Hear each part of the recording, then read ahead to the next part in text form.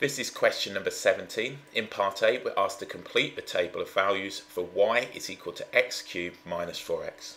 The question carries 2 marks. This is a calculator paper, so I can set this up on a calculator. If it wasn't, I'd simply work through the values. So if I was working through, I could write when x is equal to minus 3, y would be equal to minus 3, which we need to cube, minus 4 lots of minus 3. So this is doing it manually. Minus 3 cubed is minus 27. Then we'd have plus 12. And that's going to give us that y is equal to minus 15. So if this was non-calculator, we would take this approach. You may even spot a pattern with this which you might want to follow. I suggest putting it through a calculator so you don't make any errors. So let's just go ahead. We got minus 3. We cube the bracket. Then we're going to subtract away 4 lots of minus 3. We will see this gives us the minus 15 I've just calculated. If we now go ahead and just write that in, we can fill out the rest of the table. So this is going to give me minus 15. If we now look at the next one, that's going to be minus 2. So I'm just going to switch it over. You can, of course, continue with the same approach as I did just here. It's entirely up to you. That's going to give me 0. And again, you might see the pattern arising here. Okay, we're now going to do positive 1. So if you want to do it either on paper, in your head, or in the calculator, you can do, as we're not going to be given marks for our workings. That's going to give us minus 3. So minus 3. And then finally, with positive 2, we're going to just sub this in, positive 2 and positive 2. And that is going to give us, as you would expect, 0.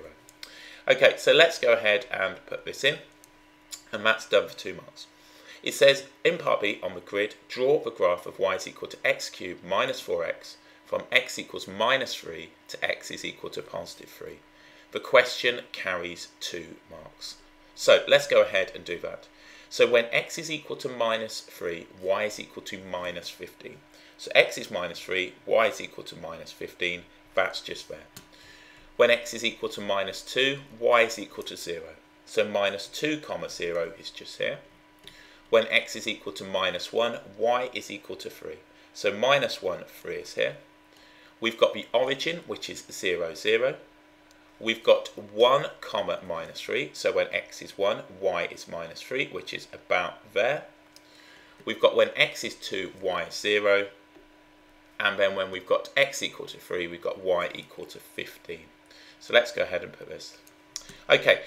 When we sketch this, this is a curve. It's not a collection of straight lines. We come up from our point minus 3, minus 15 to minus 2, comma 0. Then we curve round through this point here, through the origin like so. We come down to this point just here. We turn round up to now 2, comma 0. And then we draw a nice sweeping curve up to this point. Remember, this is a sketch. You're not doing any crazy plotting. It's just now on here a sketch. Don't do any more values. This looks perfectly fine. And if you want, you can just go ahead and write y is equal to x cubed minus 4x. So that's part B done for 2 marks. This should be the shape rather than lots of different line segments, and we will then be awarded all the marks. So lots of different approaches with that question, entirely up to you on how you want to do the first part, but it's a calculator question, therefore use it if you're unsure.